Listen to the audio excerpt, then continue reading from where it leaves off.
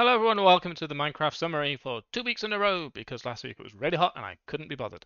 Um, also, last week we didn't really get that much of interest done. We've been really focusing down these quests. The quests in Tier 4 are now complete and we've started on Quest 5, but last week we hadn't completed Quest in 4 because we've been heading towards the rocket. We have finally built a rocket.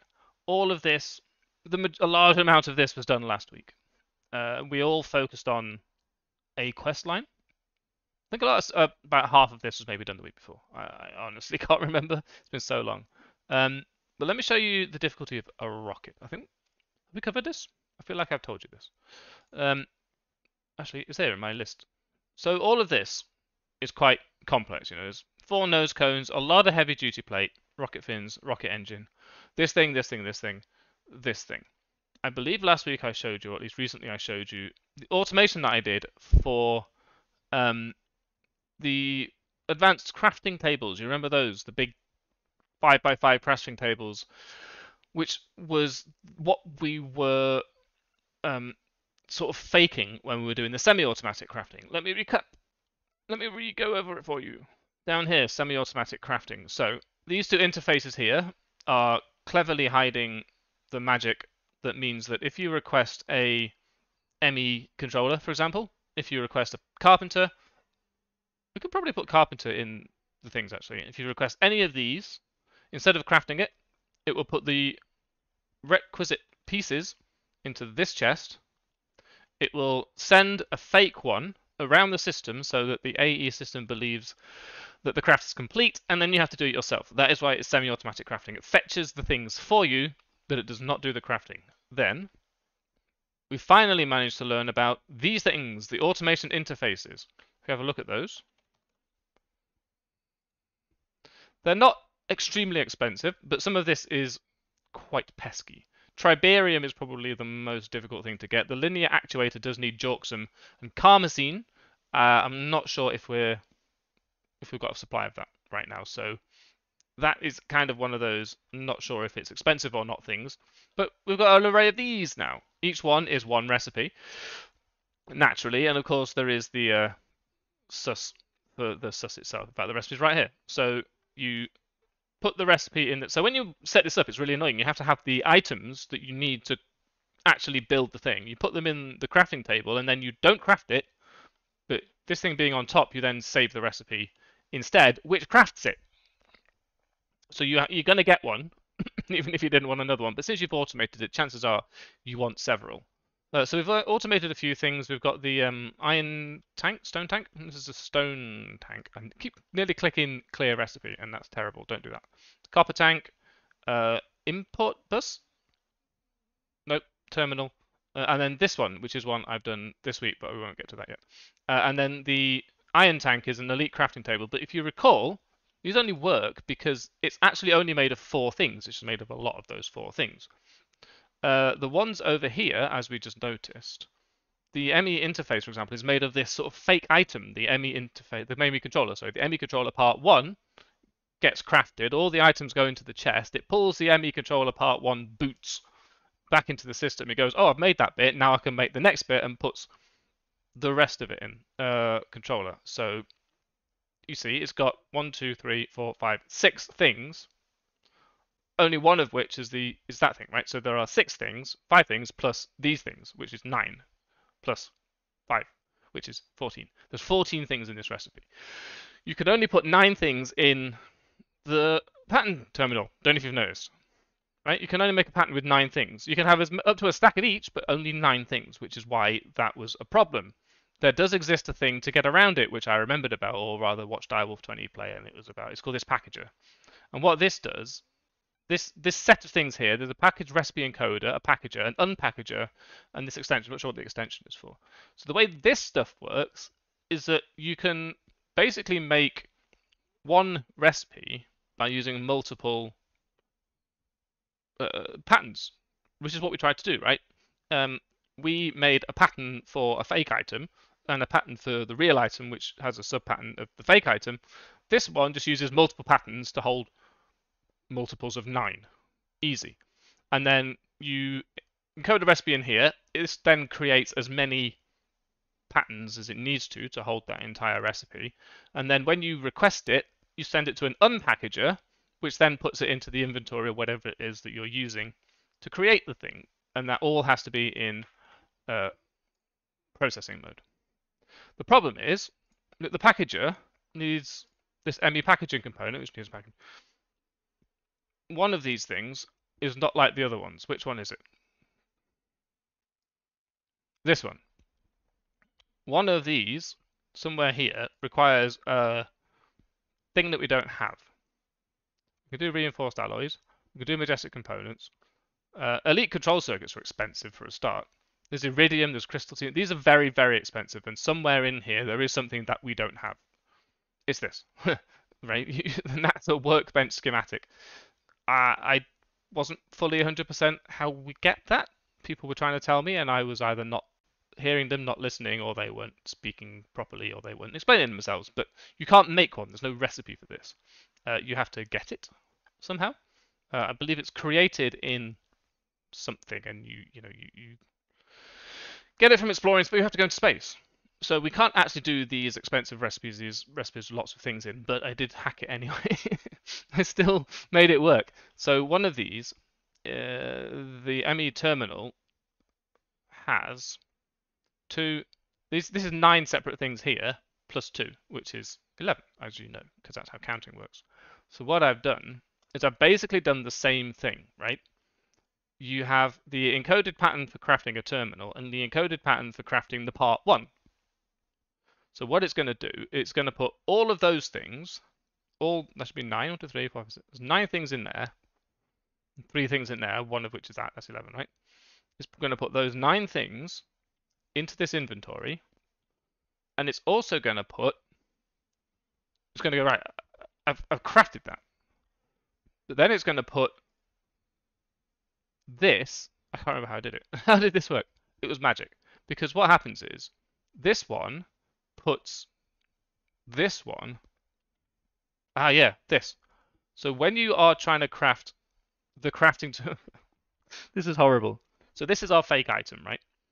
This represents the first part of the ME crafting terminal. When you craft part 1 of the ME crafting terminal, it's going to put all of the items it needs, all 9 items, all 9 types, into this inventory, which is then going to go into the table underneath. And they're going to go in the right places, so they know where they live. Can't even click on the table. So it's going to drop them all in. And when it is crafting, it's going to turn this level emitter on, emit when redstone is crafting, and make this servo pull this item out and back into the system, so that it believes that it has successfully crafted part 1, just like we did for the semi-automatic crafting. Then it's going to put that and the other 2 things into this interface. The other 2 things are going to go into the table where they belong, but there is a secret mode in config, auto eject. The interface will automatically eject items from the input slot to the output slot if the item can't be inserted into the table. So it's going to put that pair of trousers into that input slot. This automated interface is going to go, I reject this, put it into the output slot, which is then going to be recovered as if it were the result of crafting. But it's not. But it doesn't matter, because it didn't know that it was trying to craft that. I don't think this will work twice. I don't think you can craft 2 of these. But that's what happens when you don't have the packager. So we have worked around it in basically the same way as we worked around the semi-automatic crafting that needed more than that. We've got a level emitter that extracts a fake item, and then this thing happens to have a mode that lets us have that fake item back if it tries to be used for crafting. What a palaver. Nevertheless, we've done it. We have done it. Other things that we tried to deal with. We have made an ultimate crafting table that is upstairs. It's not that impressive, it's just upstairs. You can go and see it if you want to. We made our way through all these steels. So I was working through these things. Tier 1 radiation layer. This is wool and lead.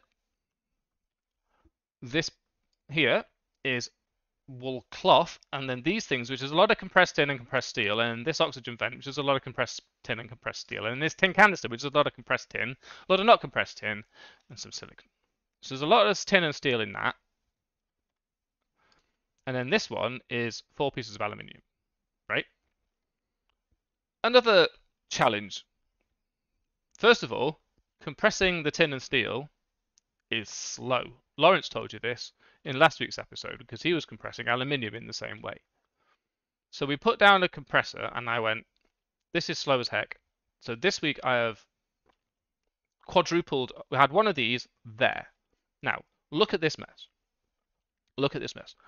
If you use a vanilla mechanic to drop, say, tin into here, it will work correctly. Tin. Compressed. What do we got that needs compressing? Compressed aluminium. Let's ask for 1. Go. Start. So it's going to craft 4 of these. It said it was going to craft 4 of these. There we go.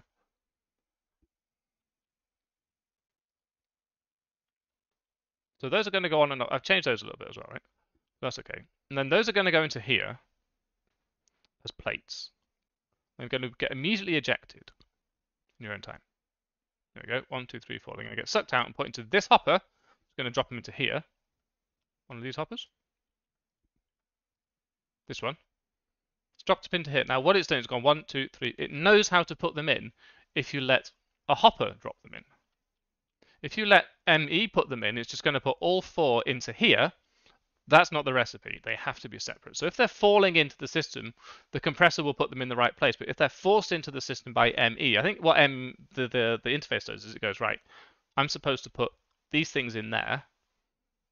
There you go. They're all in the first inventory slot. This is just an inventory according to it. But if it is being given them slowly one at a time, like the hopper does, it'll go in the right place. So now we've created our aluminium, compressed aluminium, which works for all of these.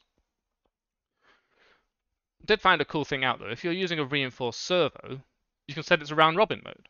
That's great because that means that if you get, some in here, if you wanted to make 16, you're going to have 16 times 4, 64. You're going to have a full stack of aluminium plates in here, and you're going to want to round robin it so that you can do 1 in each, right? 4, 4, 4, 4.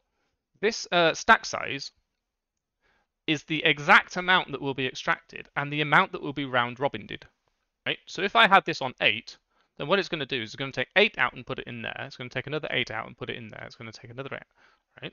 I've got it on 4 so that it does 1 recipe per thing because it's only ever going to put multiples of 4 in there in the first place.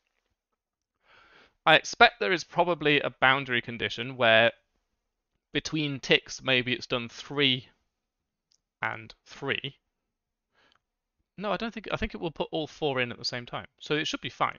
But if there were 3 plates of 2 types, each of 2 types, it's going to take 3 of 1 and then round robin that way.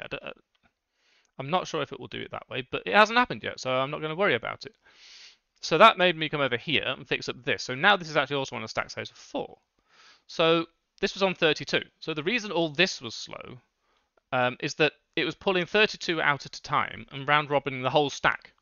So if you only ask for a few things, like if you ask for a stack of plates, it's going to put 64 in there, 32 will happen in here, 32 will happen in here, and then you've got 3 more compressed compactors just not doing anything.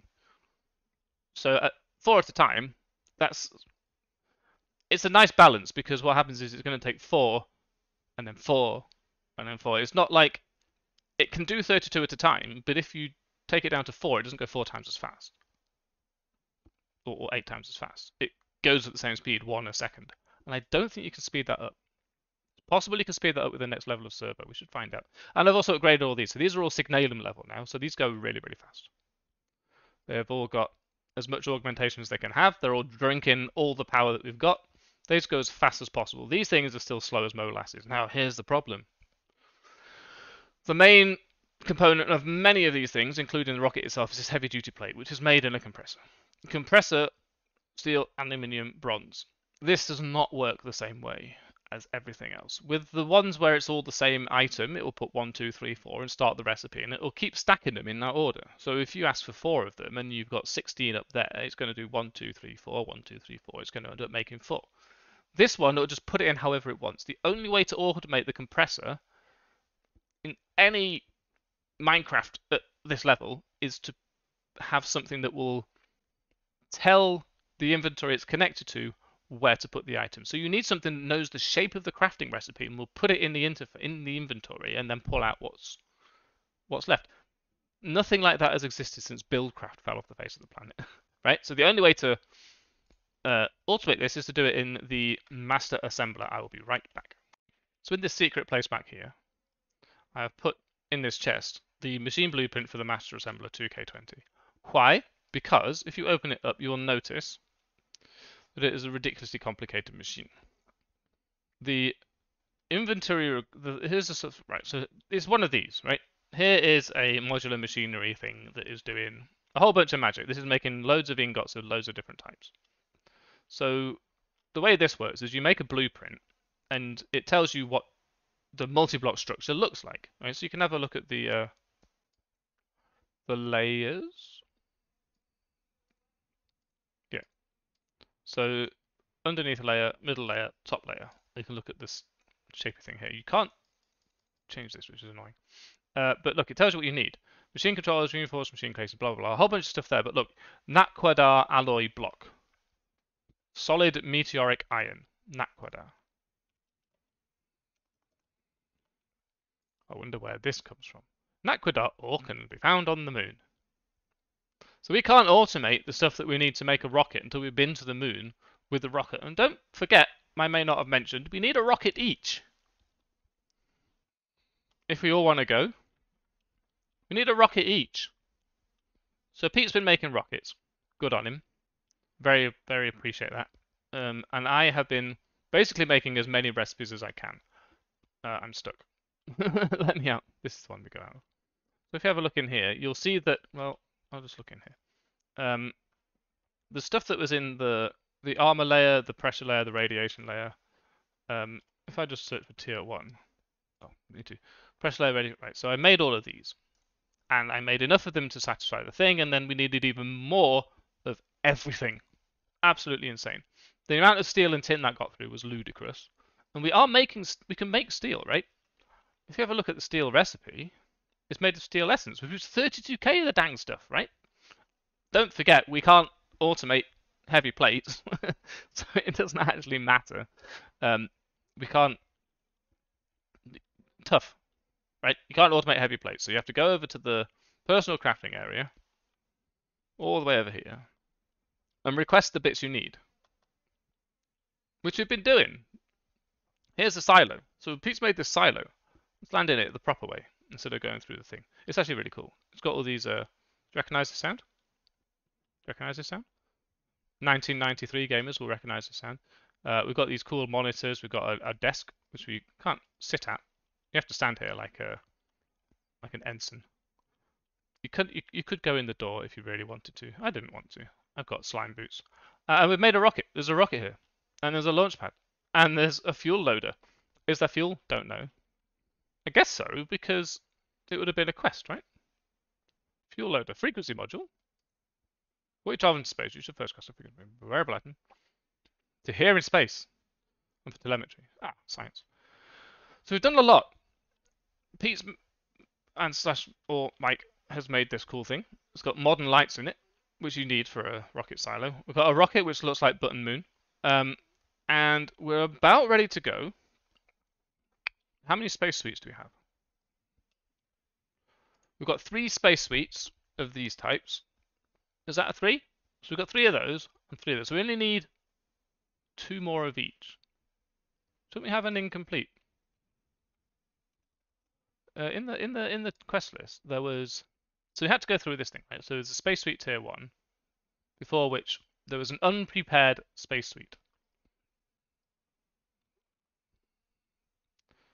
So maybe someone is already wearing their space suite and therefore it's not in the system. Oh, it's loud, isn't it? Sorry, not sorry, I guess. Do I have my space suite in either of my... No. Maybe I should just take my space suite. So I'll take the helmet, and I think just shift click, you only need one of each. There we go. So we can go into space now. I'm not going to. We'll save that for the stream. Don't forget to watch the stream. So then because steel was such a big deal, I came over here and I went, hang on, how are we making steel essence? It's this. We've got one seed. Look how fast it grows though. It's really good, right? So it's making a few steel essence every so often, but the reason it's growing that fast is down here. Boop. These things, growth accelerators, they're underneath most of the farm, but this particular one, this stack here is under the steel seeds. And you can apparently stack up to 40 of these things underneath, right? So there's apparently just a stack of 40 because of reasons, which is causing that steel seed to grow like Billio. But it wasn't fast enough because once you start actually using it, it goes down really, really fast. Like, what was it that I was trying to make? I can't remember. I was trying to make something. One of these. I think I was actually just trying to help out with the rocket, right? So I automated a lot of these because we need more rockets. So you can craft a rocket engine, and the rocket engine needs heavy duty plates, which you have to do yourself, and then all of this stuff. Not actually that expensive, actually, but you need 3 of those. You also need a nose cone, which is more heavy duty plates. That's it, actually. You need, what was it? A shock absorber. Right, so all of these things, we've actually got 2 of those, but I made it craftable anyway. Everything needs a huge amount of steel, including the fact that we need to make a lot of heavy duty plates. Heavy duty plates, remember, making them on our own. So I wanted to automate steel. I wanted another steel seed, right? Steel seed. Let's look for steel seed.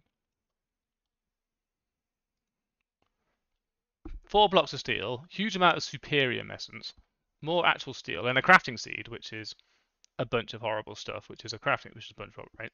So this is an expensive recipe. But if we had a second one, it would double the speed at which we're making steel, if and only if we can make another 40 of these. So I did it. The growth accelerator requires the advanced crafting table, compressed stone, which I think we're making passively over time anyway. Mana steel easy, inferium easy, mana diamond easy, fertile soil. How to make that in a compost bin. There is no recipe for this thing. You merely put something in a compost bin and wait for 150 seconds. So I automated it. That's over here. In this level emitter, if we have less than 1024 fertile soil in the system, this reinforced server will start round robbing 8 at a time of these wheats, which should be being exported. Why are you not being exported? It's got a crafting card, so this should be crafting them. Use stocked item or craft item. This should be exporting. I'm pretty sure you're not sensitive to redstone, because you need a redstone card to be sent. Anyway, this will start round robining things into the hoppers. The hoppers will fill up the compost, and then under there, there's just a line of hoppers that feed into each other, right? If you know vanilla mechanics, you'll know that since that item hopper is connected to that one, then it'll fall into there, then it'll fall into there, then it'll fall into there, and it'll fall into here, which is an ME interface, which is only there to collect the stuff. There is an export bus, which is filling this chest up with wheat, except it's not doing so. Let's find out why. Wheat.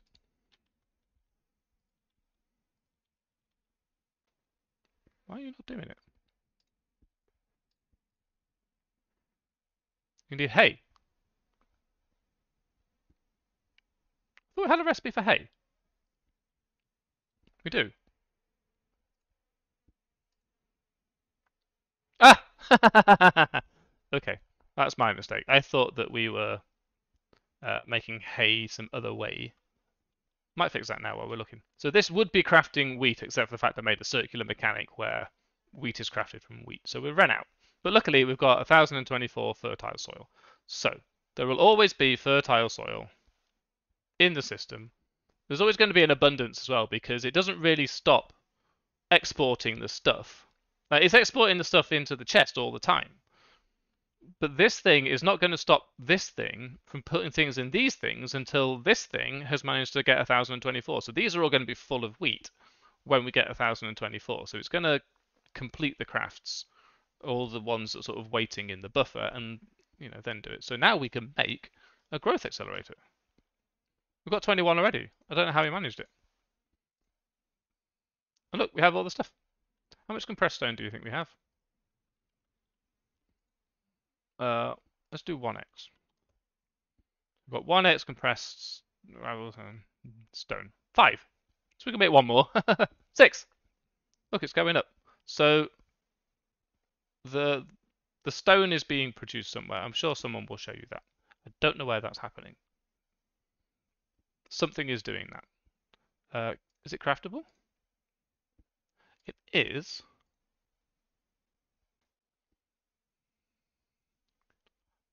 From 2x compressed stone. Okay. That's weird, because I'm assuming that they're in a drawer. So why? I think that what's happening is there's a drawer with just stone in it, which is turning it into compressed stone and 2x compressed stone. I'm not quite sure why we need a crafting recipe. But, I don't know. Meanwhile, Lawrence has been doing some quests. People have been doing quests in between, basically, but we have not yet been to the moon. That is the first part of Tier 5. So we need enough space suites, enough rockets, and enough bravery to actually set off to the moon. And we filled in a few of these, optional quests here and there as well. But that's been it. That's two episodes in 26 minutes, because we have just belting down this line of quests to get to the rocket so we can get to the moon. And all I've really been doing is making as many crafting recipes as I can to facilitate the process. We're going to need way more steel in future, because even though Lawrence is going to finish his part of the series when we launch the rocket, and I don't know, maybe drop him once or twice, I don't know. Can we, first of all, that's naughty. Secondly, how are we still suffering from skeletons at this at our age?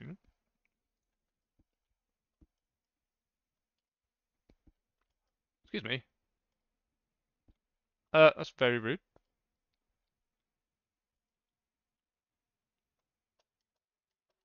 I'm trying to jump in the air, but I seem to be lagging a lot.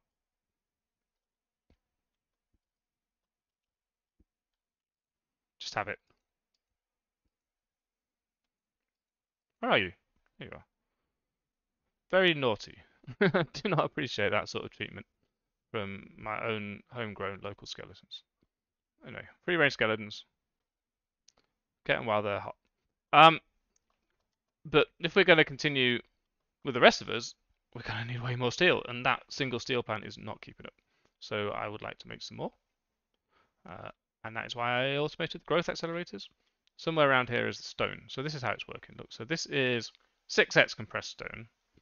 So we've actually, I guess the reason it works is that this drawer contains stone here, and also 6x compressed stone. Look, if I take out 1, we lose the stone as well. So it's the same stuff. It's a compressing drawer. As soon as we get to 9 of those, we'll also have 1 of those. But there's also these other ones here where it sort of passes along through the chain.